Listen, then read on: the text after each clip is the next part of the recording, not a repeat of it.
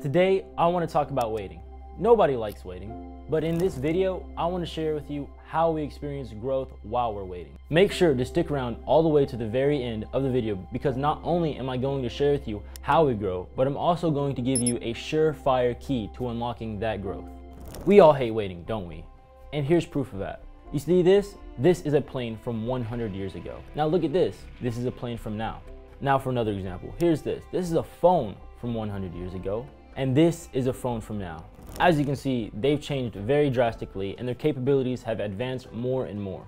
You know, if you're watching this on your phone, go ahead and give us a like. And if you're not, give us a subscribe. And no matter where you're watching this, go ahead and turn that bell on so you know every time we make a new post.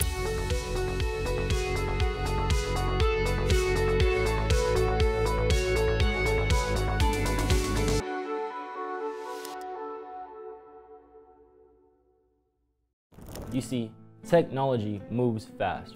You know why these objects have changed so much in the past 100 years? It's because we're impatient, we want stuff faster, we want it to grow, and we want it more convenient. I'm sure you heard this, but the smartphone that's in your hands or that you see your parents have has more computing power than what the computers had that helped NASA land on the moon in 1969. That's wild. I think we can all agree that waiting is the worst. And because of things like technology, we have grown more and more impatient as a society. Like when we walk into Chipotle and the line is long, or when someone takes too long to reply to us, or the worst of all, having slow internet. Go ahead and comment down below. What do you hate waiting on the most, and why? Let's go to John 11 together. You can hit the link below for the digital notes to follow along as you're watching in the playlist link right here. And if you've already seen our past videos, you know of David's story where he chose control, and Joseph's story, where he responds to the situation with confidence in God. See, this is the bottom line. Waiting can lead to transformation if we let it. One truth I'm more and more convinced of every day is that it's rare for things to go as we want it. It's rare to be able to have a family dinner when you have a busy family, or have a perfect game where you're playing your absolute best and nothing goes wrong, or when you have a day where just nothing unexpected happens. There's no unexpected tests, or unexpected problems that you have with friends or family, or just any little inconveniences. And that's why we get so happy when things like this happen. However, if we come to the fact and understand that hard times will happen, then we'll need to learn how we should respond when we face them. A man named Lazarus was sick. He lived in Bethany with his sisters Mary and Martha. This is the Mary who later poured the expensive perfume on the Lord's feet and wiped them with her hair. Her brother Lazarus was sick, so the two sisters sent a message to Jesus telling him, "Lord, your dear friend is very sick." But when Jesus heard about it, he said, "Lazarus' sickness will not end in death. No, it happened for the glory of God, so that the Son of God, Jesus, will receive glory from this." So although Jesus loved Martha, Mary, and Lazarus, he stayed where he was for the next 2 days. Finally, he said to his disciples, "Let's go back to Judea." So he told them plainly, "Lazarus is dead. And for your sakes, I'm glad I wasn't there.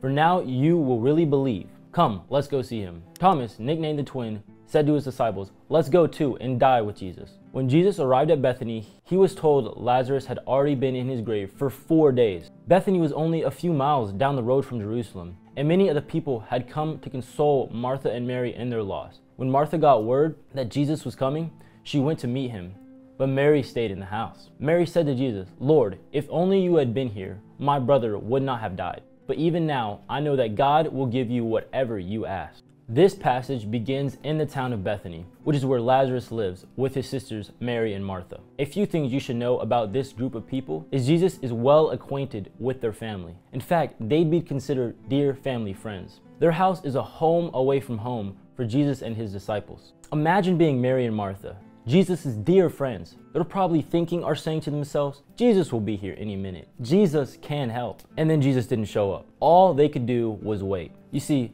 sometimes following Jesus messes up our plans. Like in verse 4, when Jesus heard about it, he said, "Lazarus' sickness will not end in death." No, it happened for the glory of God, God's plan, so that the Son of God will receive the glory from this. So although Mary and Martha had a plan, it was Jesus' plan that ultimately succeeded.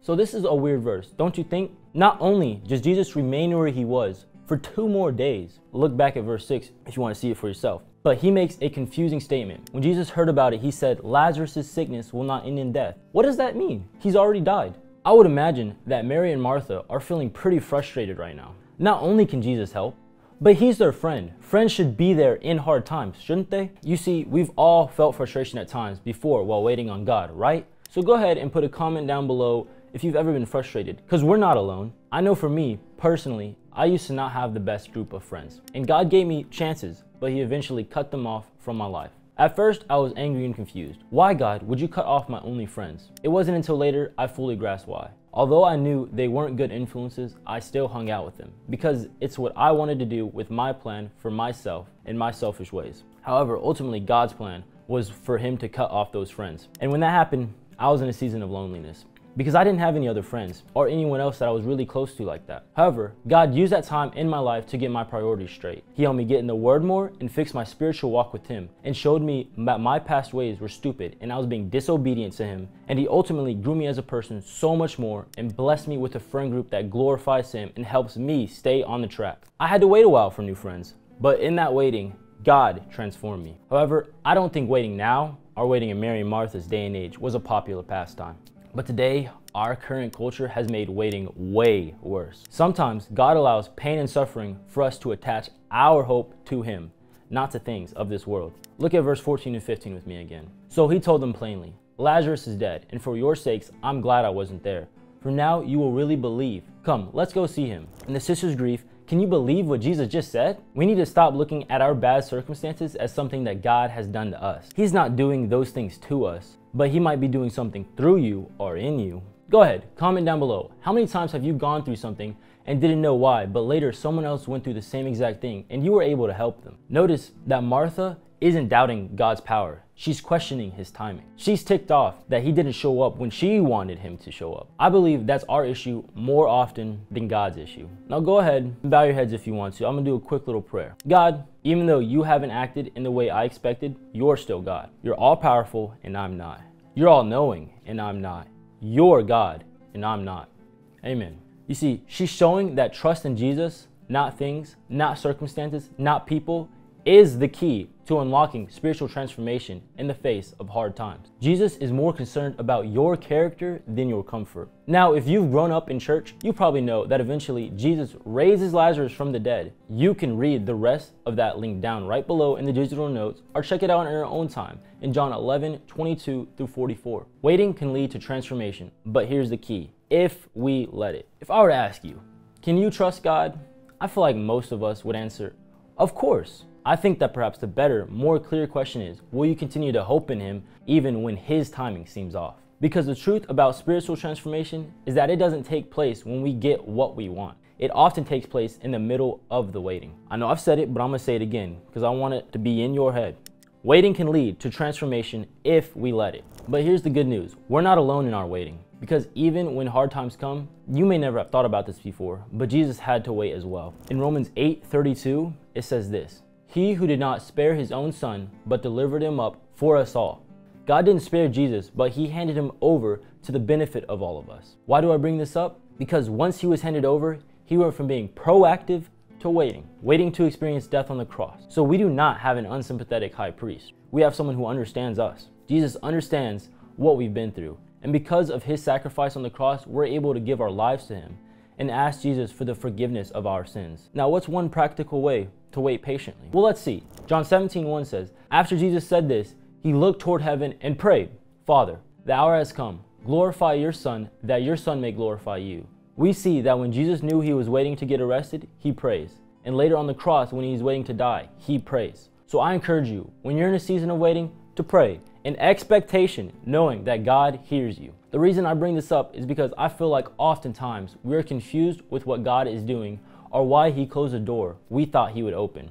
And our thoughts and emotions bounce back and forth kind of like this. You see, kids running around in a glass maze is kind of hilarious. But there's an example to this. There's a reason I put this on here. Because life can feel like this sometimes, and we have no idea what's going on. Life is hard and confusing, and God will close doors, and you'll bounce back from door to door, really confused, really trying to question, why are you doing this, God? And it's because it's not our plan that's going to succeed, it's his plan. And we can trust and hope that God is ultimately in control and has our best interest, painting our life and our picture to fit his perfect will and way. Waiting can lead to transformation if we let it. And so we have to hope, trust, and pray to God, even in our waiting, that He is caring about us and our well-being and our story.